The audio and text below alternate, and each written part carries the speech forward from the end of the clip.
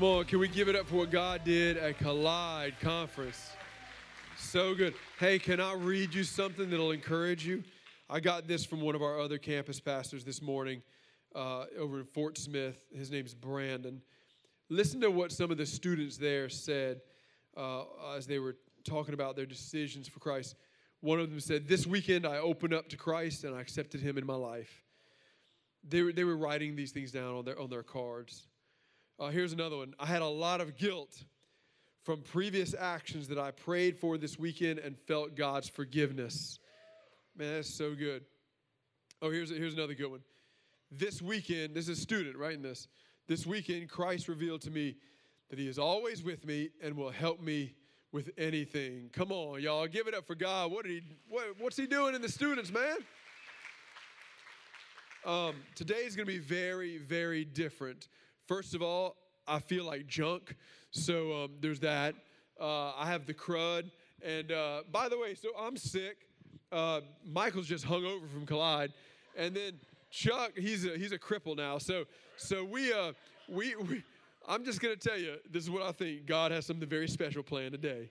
And we've already experienced some of his presence in worship. But also, another reason why it's different is that Kamani and I, we just returned from Brazil. We took a team with us to go visit the church we planted there in the year 2000, and we returned there. We go back there routinely, but this was a special trip. In fact, I want to show you the team that went with us. Can you give them a hand? Look at those guys. I was greatly encouraged by this trip, but also by this team. They represented you so well in Brazil, in Rio de Janeiro. We had 8 students and eight adults, and it was awesome. I love to have all that. And God also gave me a word for our church here, you guys, while I was there. And it has a lot to do with what we saw there. But also, we've been in this series called Kings, Queens, and Prophets. So I'm also going to show you some of this in one of the kings. His name is King Asa. He was a king of Judah. And you can find his story in 2 Chronicles 14, 15, and 16.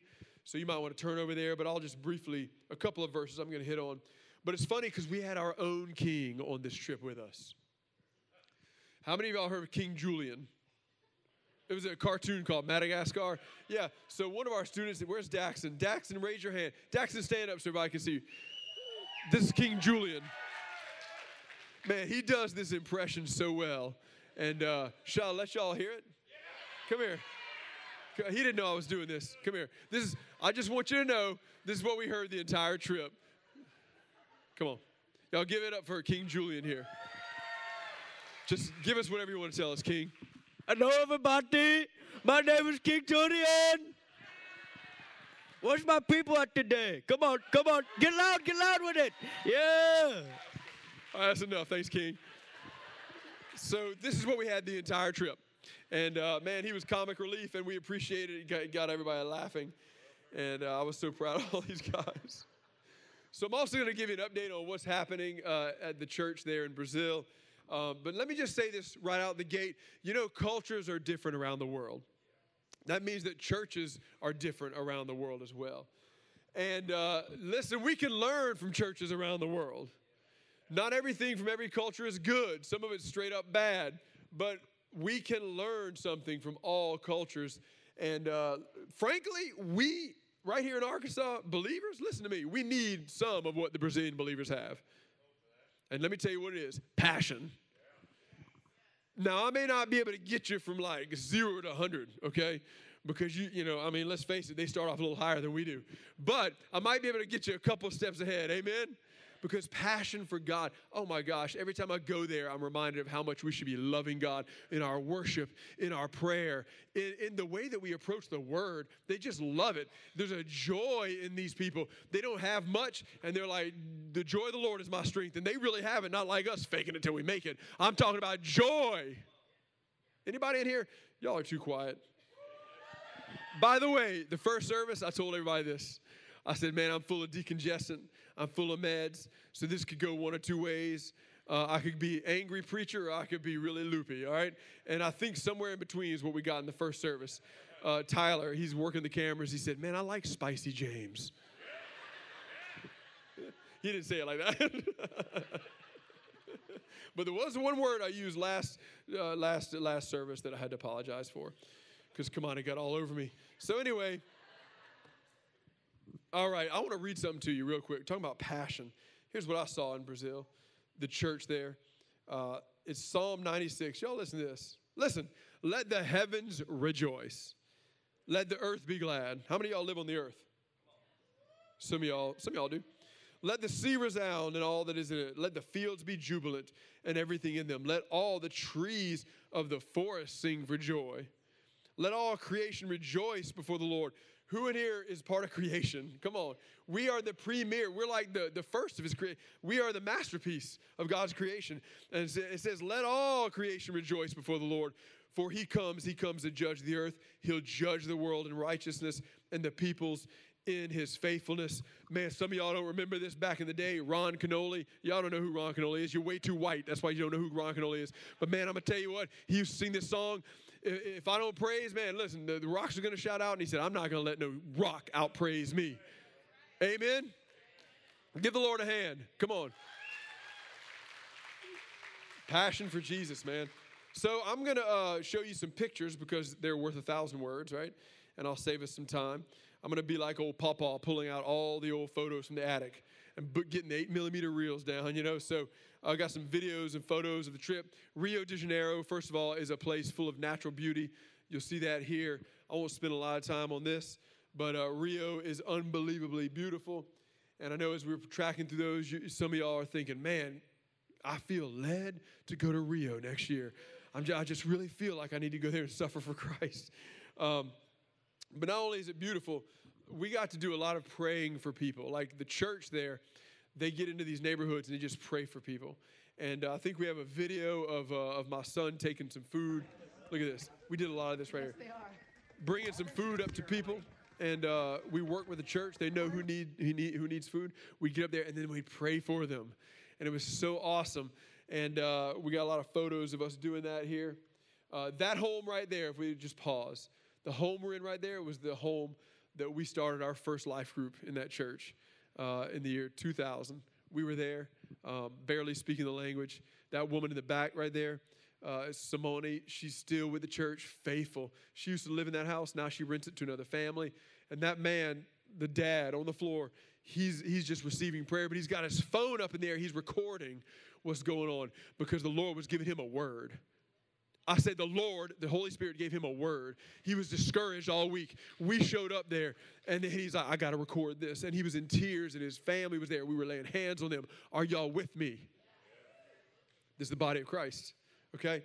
And so more things we did. If you keep going, we were just taking over the streets. I was praying. We were praying over. That's the leader of the community right there. And there was a divine appointment happening. And prayed for him. Who else? We got this next one. Well, we're just taking over right there. Yeah. Taking it to the streets. Okay. Here we're praying over a guy named Kleber. And he's a friend of mine from way back when. Our friends were showing us around. And I got to pray for him. He's a business owner. He's a barber in the area. And then here we were praying for some young people. They were playing soccer, but we taught them how to play baseball. Now, that's fun, watching Brazilians learn baseball.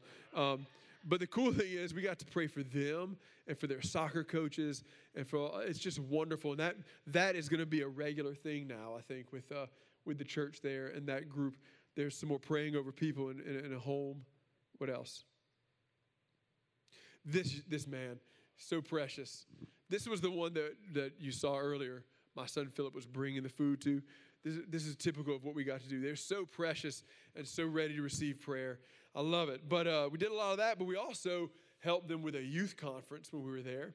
And we had our youth conference here. Man, you talk about some of these people that were on our Brazil trip turned around and went to Collide when they got back. But we had a youth conference there called Brave. And we got some photos of that. Over 350 students attended. There's our very own Michael Hogue teaching a session at Brave. Man, he looks serious. Look at him. He's like, oh, you are going to get saved. And in Jesus' name. Couple more photos there, I think. Yep, there I am taking a shameless selfie with 350 students. There's that. It was so incredible. I think we have a video or a couple of videos. This is the beginning of the conference. You see some of our kids in there too. There's Brandy's thrilled. Oh my goodness. And then look at this. Check them out worshiping in this conference. These are students praising the name of Jesus. Look at if you don't get excited about that, I'm just telling you right now, this is the next generation in Brazil. They're talking about Jesus being the most high name, the highest, the best name ever. Hey, love it, man. This is just it's like Collide Conference, Brazilian style is what's going on there. And let me tell you a little bit about their Dream Center, because the Dream Center they started there is meeting the needs of people, but they're really helping people help themselves.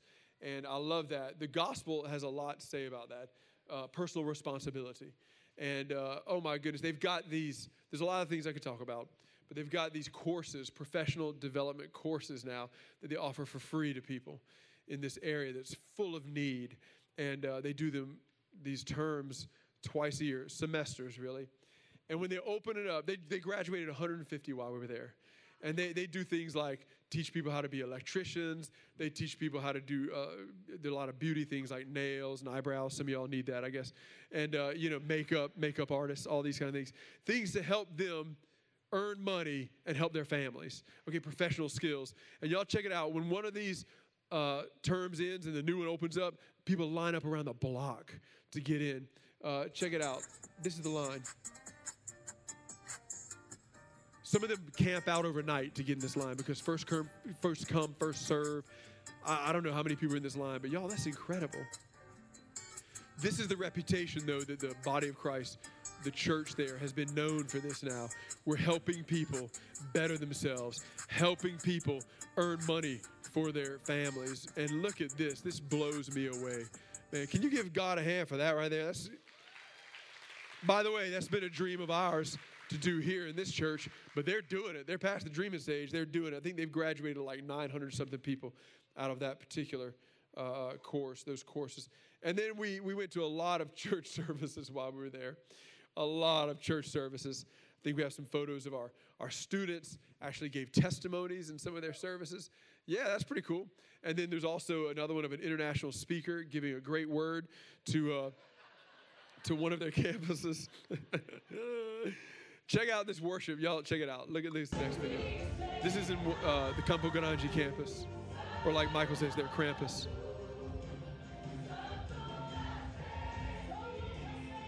That dude on the left right there, he looks just like Jesus when his hair's down.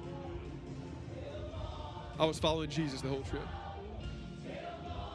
Look at these guys, man. Come on, man. Your name is above all names they're talking about. Gosh. Wow, you can see our guys getting in there with it. It's so cool. Listen to me. Y'all know this, that one day we won't need translators. One day, listen to me, we will all speak the same language, the language of heaven, and heaven will be on earth again, and we'll all be together. Yes, when I told them that, they did the same thing. One day, amen? But let me tell you the story of the early days of the church there we planted, because some of you don't know this. I think it's a good time to talk about that. And then I want to talk to you about what's happening there now. We saw a little bit of it. Kamani and I, we moved our family from Baton Rouge to Rio de Janeiro in 2000. And we were helping our friends Philip and Renee Murdoch to plant the church. It's called Light to the Nations Church in English. In Portuguese, it's Igreja Luz às Nações. Why don't you say that? No, forget about it. But I think we have a photo of the Murdochs with us at a restaurant here recently when we were there. I tried to get a picture from the old days, but y'all, I couldn't find any. We didn't have iPhones back then. I mean, how in the world did anybody record anything? I mean, we couldn't. I don't know how we survived, really. But Philip Murdoch and I met in college at LSU. We were both in engineering there. And then he went on to become the administrator of our church, Bethany, in Baton Rouge. And it was always his dream to go back to his home, Rio. I know he doesn't look like he's from there, but he always had that dream from God to go plant a life-giving church there. And so we felt called by God to help them, and we did. And listen, Kamani and I would still be there today if we believed that God wanted us to be there today. But God had other ideas and moved us on in 2003 to come and plant this church, New Life Church. But, man, the early years there were tough sledding. Let me tell you, Just like when you start anything, a new endeavor, it's always so hard in the beginning. Do y'all know what I'm talking about? Some of you business owners, you understand this. Planting a church is the same, especially when you show up, you don't know anything, you don't know the language. I mean, we didn't know what we were doing. One time, Kamani and I, we were leading the young adults at the church when we started. And we were in this one small group, and I was leading, and I thought I was saying some profound stuff, you know. And I was trying to explain that we should soak up everything that God has for us, right? And the word I used was absorvente.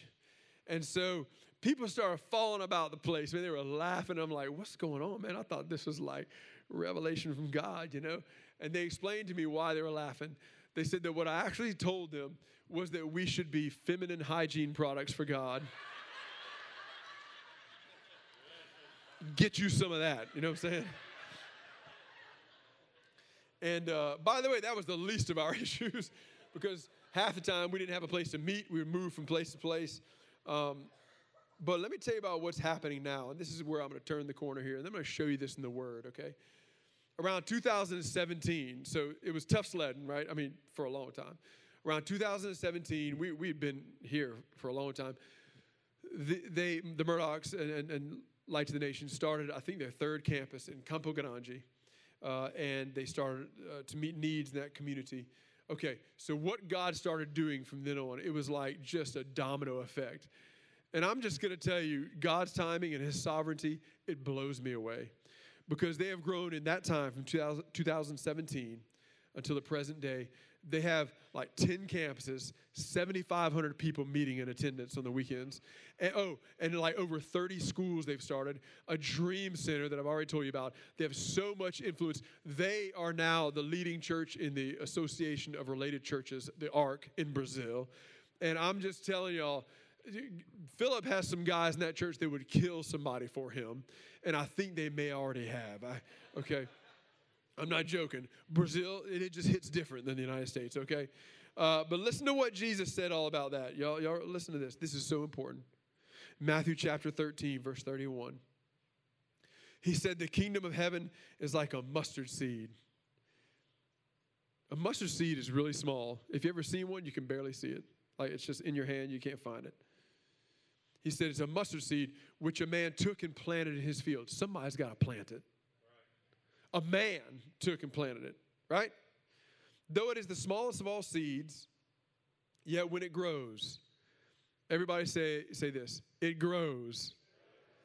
It's talking about the kingdom of heaven. It's the largest of garden plants and becomes a tree so that the birds come and perch in its branches.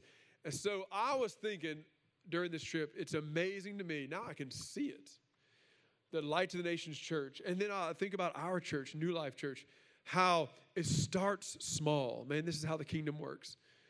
And then it grows. It's grown now. Both of our churches there in Brazil, here in Arkansas, have grown. It's not only trees, but like mighty forests for God. And the only difference is in their trees, they got monkeys, we got squirrels, you know. But the 3 years, listen to me, the 3 years that my family spent there working hard was not wasted. And all the time the Murdochs and other faithful people spent hard work. Man, it's like the floodgates are open now and heaven is blessing them. And He's doing a mighty work. And even though we couldn't see it, right? Couldn't see it with our eyes, God was cooking behind the scenes the whole time. That's a word for somebody. You might not be able to see it. Hey, the same's been true here in Arkansas. When we started this campus, like we moved from tough sledding in Brazil to tough sledding in Arkansas. Because we showed up here and we didn't know anybody, and we started the campus of New Life Church here in Heber Springs. And I don't have time to get into all that, but it was hard. It was hard. Started with 3 people or whatever it was, a handful of families. And I was working as an engineer in Little Rock, commuting, just hard. But see, it's easy. Every one of you can see it now. You don't need faith. You don't need vision at all. You don't need anything. You just walk in here, you see it. You see it. You can do that in Brazil. When I go over there, whether I knew the early days or not, I could just see that God is doing something. It's obvious. You couldn't see it back then. And it took a few people to believe that God was going to do something. It was called vision back then. Spiritual vision. Are y'all with me right now? Listen to me. Listen, those days, though, they're not wasted. Those, and let me tell you what, the way this all happened is very predictable. It's not random. Oh, I can tell some of y'all don't believe that. You're like, oh, well, sometimes people got success. Oh, no. Success in God's kingdom is predictable. What I'm not saying is that success is having a big ministry or a big church. That is not what I'm saying. What I am saying absolutely is that God is good.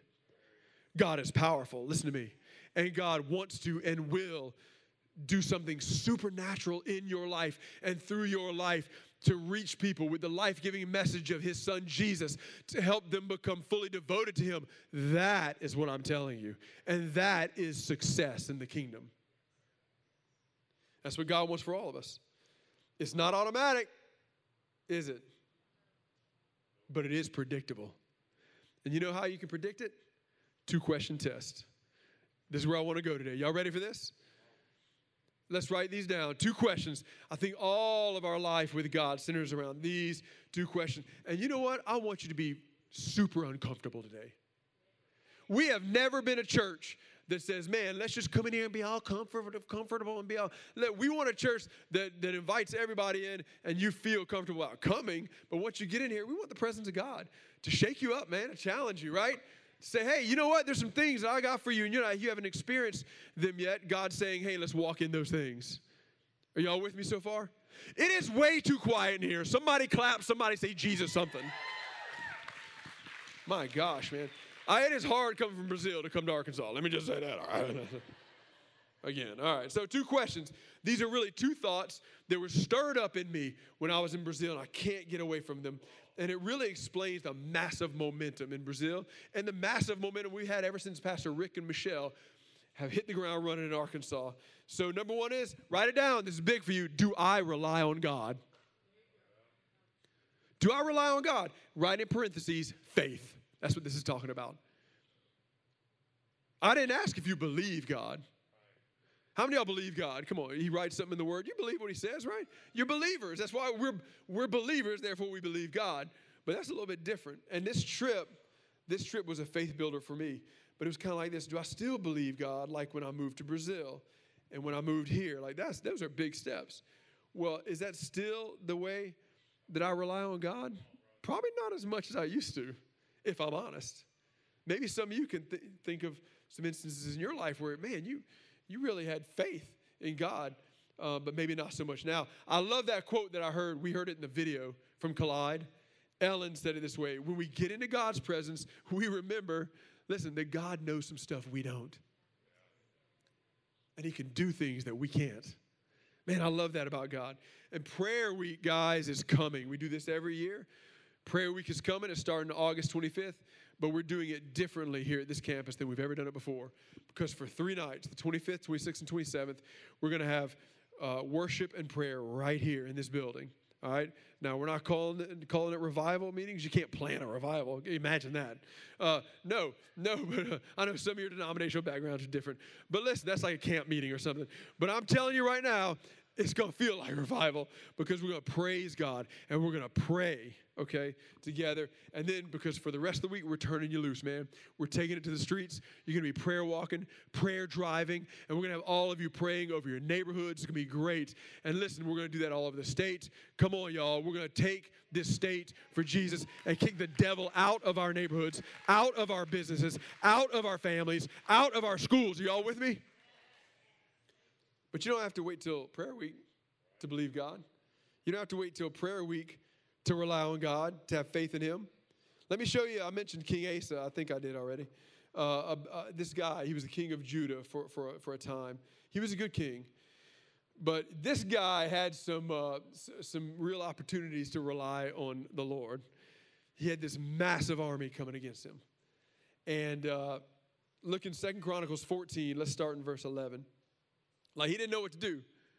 Massive army. Then Asa called to the Lord his God and said, Lord, there is no one like you to help the powerless against the mighty. Help us, Lord. Have you ever prayed that prayer? Come on, y'all probably prayed it last. Help me, Lord, right? I mean, that's a real prayer. Help us, Lord our God. What does it say? For we what? For what? for we rely on you. Don't you know God loves it when you tell him that? But when you actually do it, he loves it even more. We rely on you, and in your name we have come against this vast army, Lord. You are our God. Do not let mere mortals prevail against you. And look at verse 12. The Lord struck down the Cushites, that's the enemy, before Asa and Judah. He utterly destroyed the enemy. Totally and absolutely, man. I'm telling you, we rely on the Lord. And this is not just believing God. Relying on him is different. Did y'all know that? I ask y'all who believes God, and of course you're all going to say you believe God. But there's a difference between believing God and having faith. Okay? To rely on him in your life. I'll give you a great illustration. Michael used this at the Brave conference. And it was probably in that shot when he was so serious. But there was a guy, I think in the 1800s, Charles Blondin. He was a tightrope walker. And he set up this tightrope over Niagara Falls. And it was a big deal. Everybody came, and that's 1,100 feet, by the way, across, and I think 160 feet deep. So that's a little scary, right? And so all these people were watching him, and he tightropes across the first time. Then he comes back the next time, and people start cheering. You know, then it got progressively harder to do. He would do stunts. Like he took a wheelbarrow, and he took a wheelbarrow across with him. I think in all it was 21 trips he made. And he was putting weights in the wheelbarrow. And finally, they were all, look, everybody, he asked them, hey, do y'all believe I can do this? He said, of course, yes. We just saw you do it. But here's the thing. He said, how many want to ride in the wheelbarrow now? Oh, y'all believe I can do it? Yes. How many want to ride in the wheelbarrow? Silence. Like some of y'all during worship, you know. And it's the decongestants, guys. Come on now. I'm going to start taking decongestants every week so I can use that excuse. Yes. Okay, listen to me. There's a big difference, right? They all believed he could do it. We all believe God can do it. We believe his word. But they weren't really willing to rely on him to get the job done. They weren't. You see the difference? That's what. Do you rely on God? Or do you have all your nice American systems all set up? Or do you rely on God? Whoo, Lord. Faith, by the way, is a gift of the Spirit, so you can ask him for it. The disciples did. You know what Jesus said? All he needs is a little. Just need a little bit, just a little bit. Certainly something that was stirred up in our trip is that God, this is what I could not shake. God is looking for it. He's waiting on people that will believe. Like, yep, I'm with you. Have y'all heard this verse? I'm not going to put it on the screen. It's in Isaiah. No weapon formed against you shall prosper. You ever heard that? Okay, that's for you, by the way, because if you keep reading that verse, it says, hey, this is the inheritance of those who are servants of the Lord. All the servants of the Lord. Give the Lord a hand right now. Come on, servants of the Most High God. Yes. So that's for you. But, listen, no weapon formed against you shall prosper. However, you're going to see the weapon. Boy, I wish I wouldn't have to see what's coming against me. But like Asa, he saw the big army coming against him. You're going to see the threat. You're going to see the impossibility of your situation in your family, at work, whatever. But those who rely on God are going to see the victory as well, you see. Got to understand this. Let me give you some examples. Over there in Brazil, in that one campus, Campo Grande, where they experienced all that growth, where God started the move there in 2017, they're building an arena to hold 2,500 people, a 2,500-seat arena. Can I just tell you, I mean, that's big for the United States, but in that community, they ain't never seen anything like this. And I think we have some pictures of the construction going on. They have about $400,000 or $500,000 left to go, and they don't know where it's coming from. And in September, this building is hosting 2 conferences. I'm just going to tell you, my friend Philip walks in faith I don't know about, okay? But this is the case, okay? So our building right here, kind of similar, except thank God ours is finished. I was thinking about, we need space, guys. I'm talking about relying on God. Listen, we need space for kids, man. We need space for offices. It's ridiculous. Some staff run around, no offices. I'm like, oh, you're on staff? Yeah. I don't know. You don't have an office, so how would we not? Anyway, forget that. We need space, guys. Everybody say space. We need space for classes. There's so many things I'd love to do during the middle of services, but we can't do. We have no space. We got to expand, and we're here at the end of a long-term lease, and I don't know what to do. Guess what? I got smart people working on this problem, but I can't just rely on that. I'm not going to just rely. We got to rely on God. This is what the Brazilians teach me. This is what our brothers and sisters teach me. How about you? Do you need some wisdom in decision making? How about financial decisions? You ever need wisdom there? Do you rely on God? Who to marry? That's a big one. How about relying on God on that one? You need to rely on God on that? Some people don't, like, well, she looks good. Guess I'll marry her. Rely on God. Career path. How about parents in here whose kids have just gone maloko? I mean, just like crazy. That's Portuguese. Just crazy, man. Are you relying on God? Man, we rely on God as parents. Absolutely. And can I say something to the people in here that are a little older than Collide conference age? Can I just talk to y'all for a second? In fact, retired people, y'all look at me. Or people that are old enough to be retired. You know, we have a lot of you here in this campus, in this area, and I love it. This word I'm talking about today is not just for young people. We need your faith. This church needs your faith, or else we're not going to get it done. Listen to me. Here's what you're fighting, though. I'm going to tell you about a biological, just a chemical process that goes on in our brains. I've experienced this myself. As we get older, we get more averse to taking risks. It's a real chemical process in the brain. Like some of the stuff I was willing to do when I was 20, man, at 54, I'm like, I don't know about that. You know, okay, listen, but it seems like it would be the opposite. Like, well, I'm 95 years old now. I might as well do whatever because like, what I got to lose, you know what I'm saying? I mean, that's the way. That is not how it works, though. It's actually the opposite. And so I'm asking you to fight that. I'm seriously asking you as your pastor to fight that. Faith. Everybody say faith. We need you. We need you. And here's an example. We are starting an addiction recovery life group next semester. But I was talking to the leaders of that group, and they were saying, how cool would it be if we could take some mature believers and just connect them with one-on-one with younger people that are coming through that addiction recovery, not to help them with their addiction, but just like each one of you had somebody that you could help learn how to read the Bible, man, learn how to pray, stuff that you do all the time. But for them, it's groundbreaking. Hey, we need you relying on God for that. You see how we need your faith?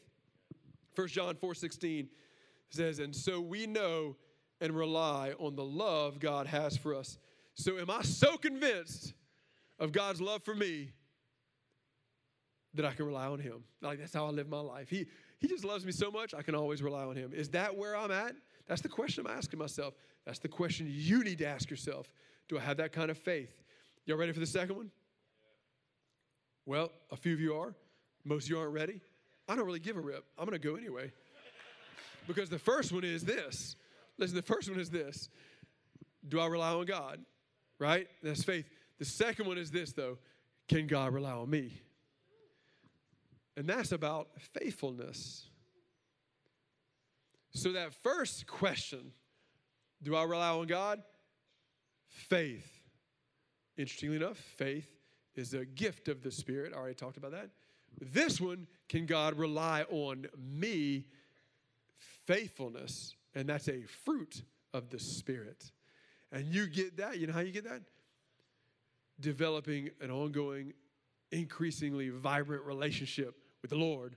Like you just get closer and closer to him.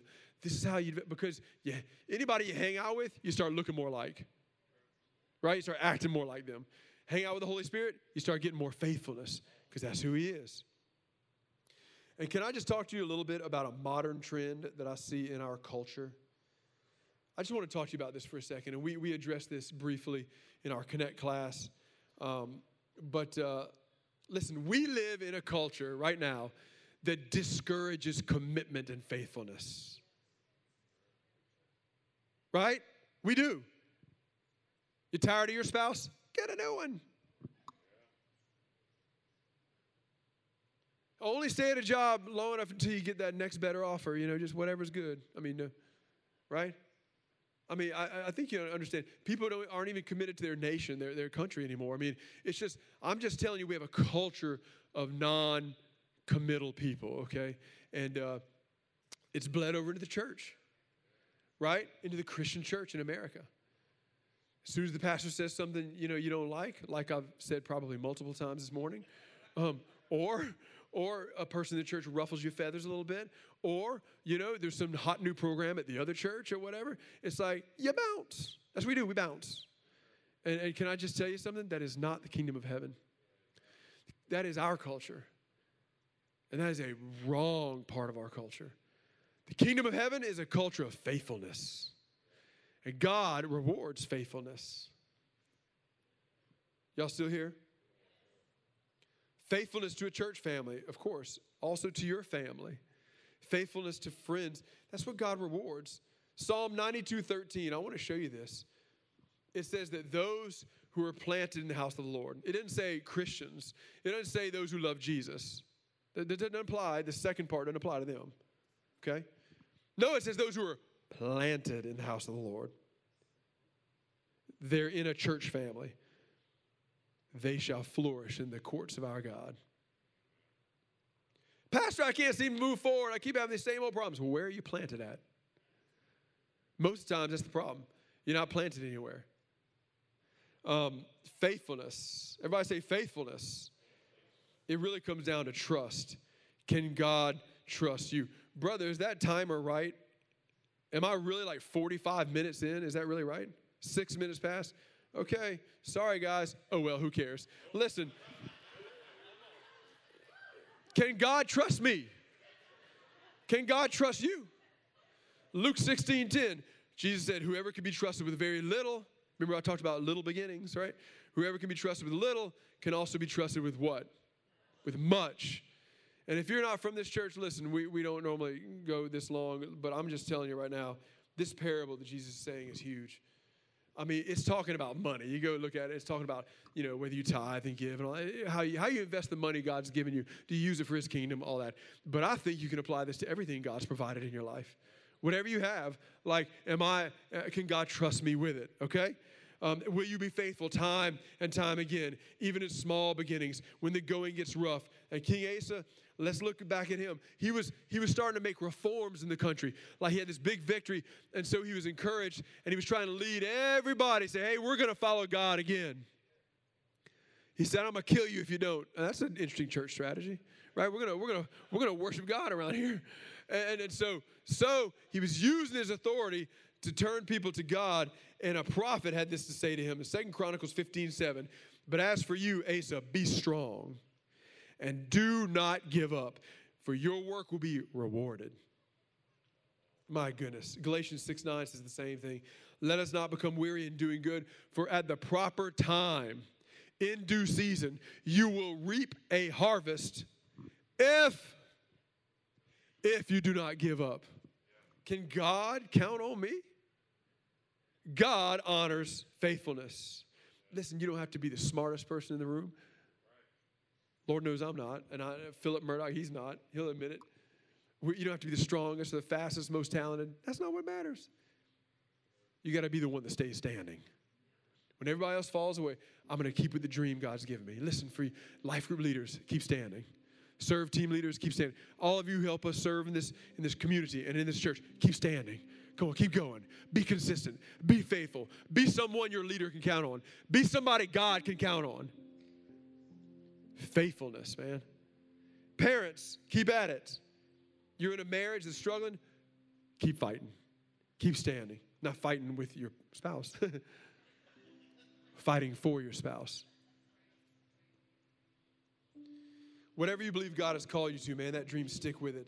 Because like my friends, the Murdochs, they've been faithful. And they had to change strategy all the time, and they're seeking God continually. But what's happening is God is honoring their faithfulness. That's their story, really. They just didn't give up. They're still there. And God's doing the same in some of your lives. I know it. And God wants to do the same in all of your lives. I know that. But are we going to be able to answer those questions? See those two questions I talked about. Do I rely on God, and can he rely on me? It's like they weave throughout the fabric of our entire life.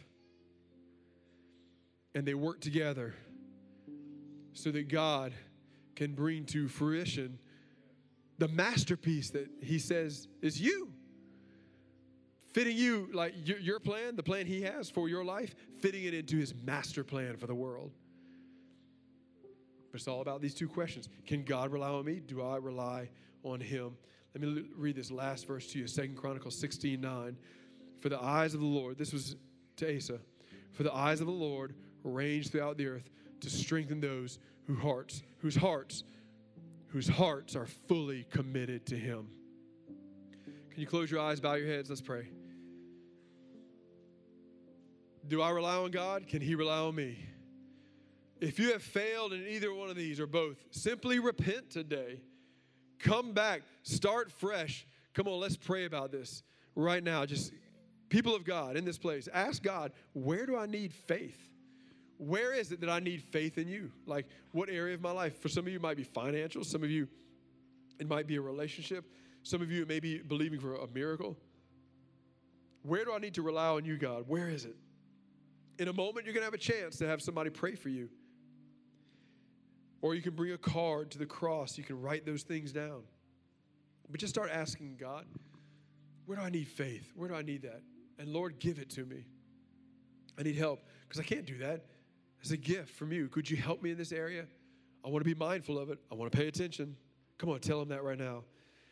Or where in my life do I need more faithfulness? Where am I really going awry? Like, maybe I used to be faithful in certain things. And again, it could be finances. It could be your family. It could be a church or your ministry, whatever.